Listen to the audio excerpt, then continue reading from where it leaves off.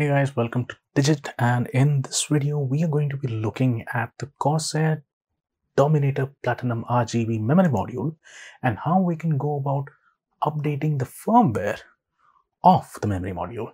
Now the firmware for memory modules consists of several things.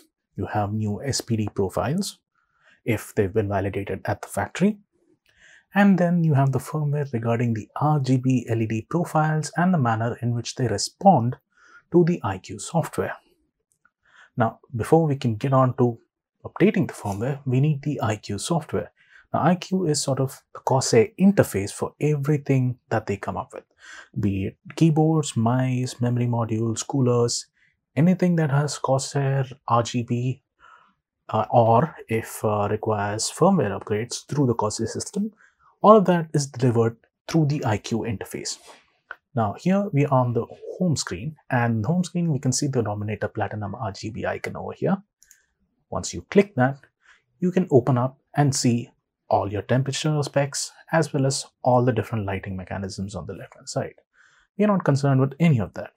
We are trying to upgrade the firmware. In order to do that, move to the settings tab at the top.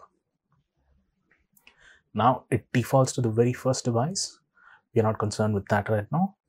Move to the second device, that is the Dominator Platinum RGB memory module. Here you get one slider to adjust the brightness of the memory modules. You can see that once we pull it all the way down, the brightness becomes way lesser. Let's jack it up for the purpose of this video. Then you have a little checkbox to enable full software control. We're not concerned with that either.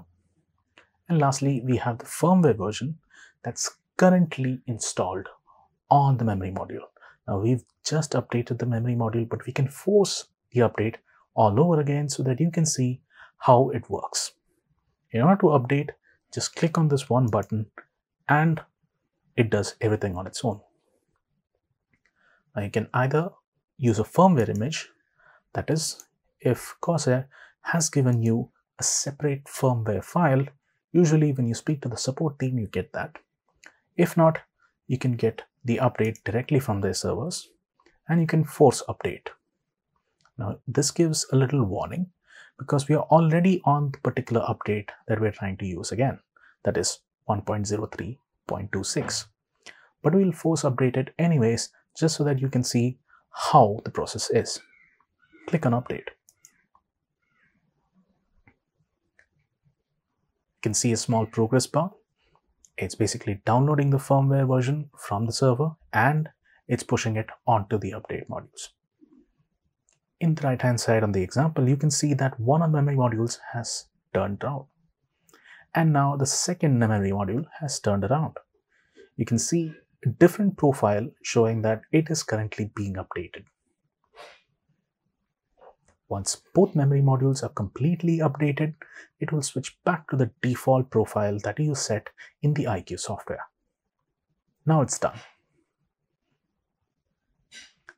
Click on the memory module and you can see that the firmware is 1.03.26, which is the same, but all the LED lightings on the right hand side has now reverted back to normal, telling you that the firmware upgrade is complete.